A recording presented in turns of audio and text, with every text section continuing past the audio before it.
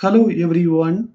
In this truss, we are going to find the member forces in JI, JE and in DE. We are going to use the method of sections.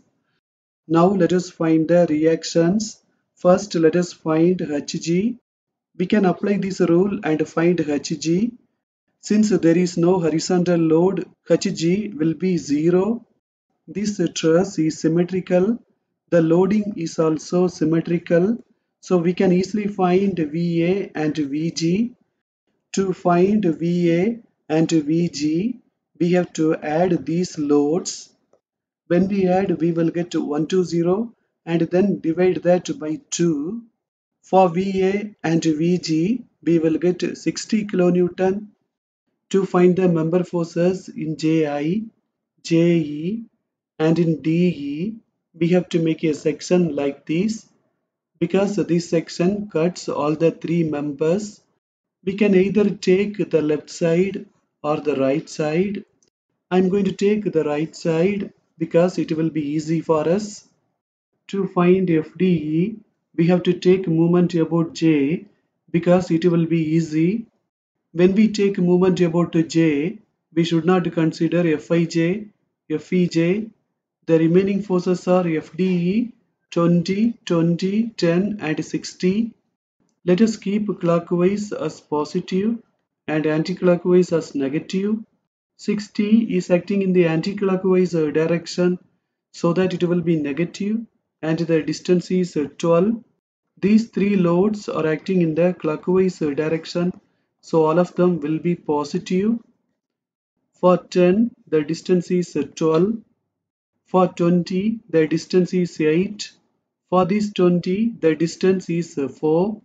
FDE is acting in the clockwise direction, so that it will be positive, and the distance is 8. For FDE, we will get a positive value, that means it is tensile. We need to find this angle. Let us keep this angle as theta. Let us take this triangle. In this triangle, let us use the tan theta formula. That will be 8 upon 4. In this way, for theta, we will get 63.43. To find Fej easily, we have to take moment about G. When we take moment about G, we should not consider 60, 10, FDE and Fij. The remaining forces are 20, 20 and Fej. Both of these two loads are acting in the anti-clockwise direction, so both of them will be negative. For this load, the distance is 4. For this load, the distance is 8. We have to resolve Fej. We can keep it in the vertical direction. To keep it in the vertical direction, we need this angle. This angle is 90 minus 63.43. We will get 26.57. About the point G, Fej is acting in the clockwise direction, so that it will be positive.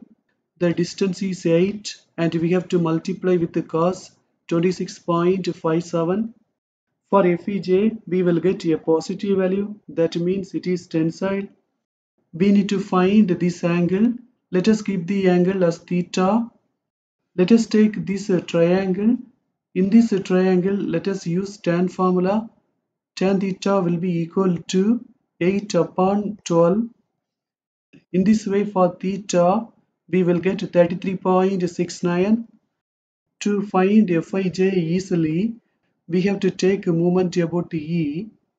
When we take moment about E, we should not consider FDE, Fej and this load 20.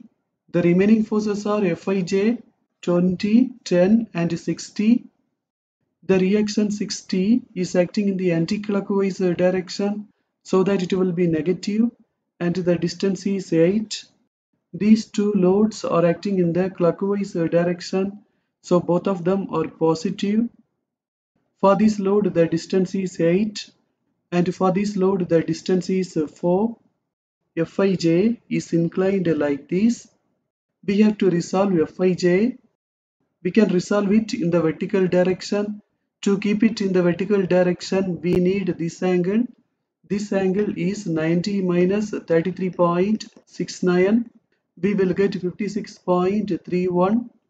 Now about the point E, Fij is acting in the anticlockwise direction, so that it will be negative, and the distance is 8, and we have to multiply with the cos 56.31. For Fij, we will get a negative value. That means it is compressive.